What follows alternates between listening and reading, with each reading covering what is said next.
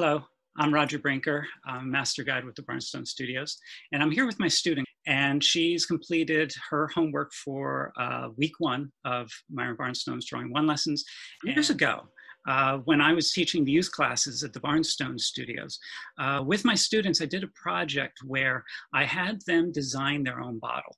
So what you're looking at here is a student-designed bottle, but the starting point was they selected a bottle that they liked the way that the bottle top was constructed. So on the right, you can see the larger drawing, which is a sort of an analytical drawing of a bottle top that they selected. But the challenge after that was to design the rest of the bottle that it would look like it belongs all together as a completely unified creature. And the thing I like to talk about with a bottle is what makes a bottle look unified.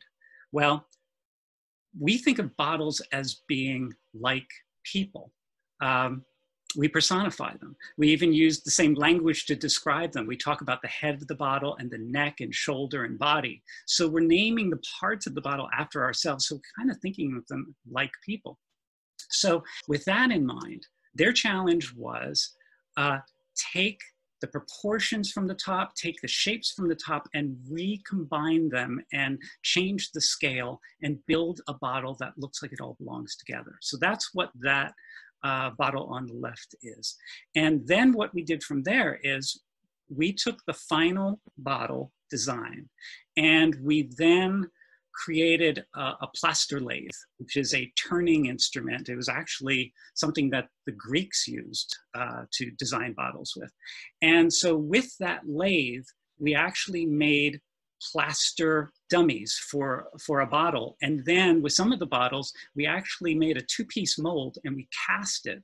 So what you see on the right is an actual vessel that was cast in plaster and fired. So it's a vessel that would hold water. And it was all designed by this student. So you're seeing the projection from design on paper and its starting point to the end product.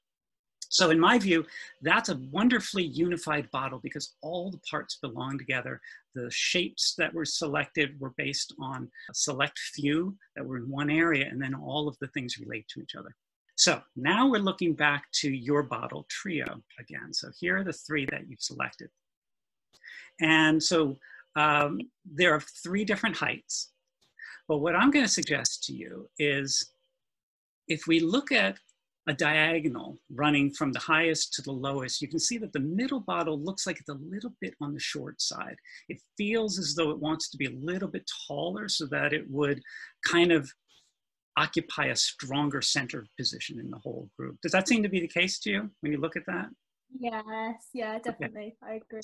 Right. So in this case, if we're just using a measure of height, it seems like the middle bottle could stand to be just ever so slightly taller. Okay. So years ago at the Barnstone Studios, when students got their first week's lesson, they went home, they found three bottles, and Myron didn't tell them what to find. They just collected whatever bottles they found and they did the lesson. When they brought them in on the second week, the first part of the critique was to say why some bottles worked and others didn't work. So he talked about what makes a unified trio. So, so in this case, Myron probably would have criticized the center bottle because it seemed to be a little bit small in height compared with the others. So another way we can look at this is width. So if we look at the width of the wine bottle on the left and the Perrier on the right, they're similar in width. And then once again, the bottle in the center seems to be a good deal thinner than the others. So in terms of a trio, that center bottle is giving us problems again, because it's kind of like if we look at it sort of the Goldilocks principle, and we have the Papa Bear, Mama Bear, Baby Bear, the Mama Bear looks a little bit tiny in proportion to the others. So it's a little bit lacking there. Does that seem to be the case? Okay. Yes, yeah, I agree. So jumping to the next thing, what else is going on in the bottle? Well, bottles are collections of simple, basic geometric shapes. So we learned from Myron that the circle, triangle, and rectangle are the primary basic shapes. And so if we just look at the circle as a unit, we can see all three of the bottles have a circle in the center. Okay, and a variation on that is that the one on the right actually has two circles in it. So, and we'll look at that a little closer as we go, because I noticed in your homework you didn't quite see that, and we can talk about how and why that affects the shape. It's a subtlety. Okay, so in this case, the Perrier is maybe a little bit of an outlier because it's slightly different from the other two, but all three are using that shape repeatedly in the body. Hi, I'm Kat Barnstone-Saffron and the director of Barnstone Studios. Myron Barnstone was my father, an international artist and an accomplished teacher.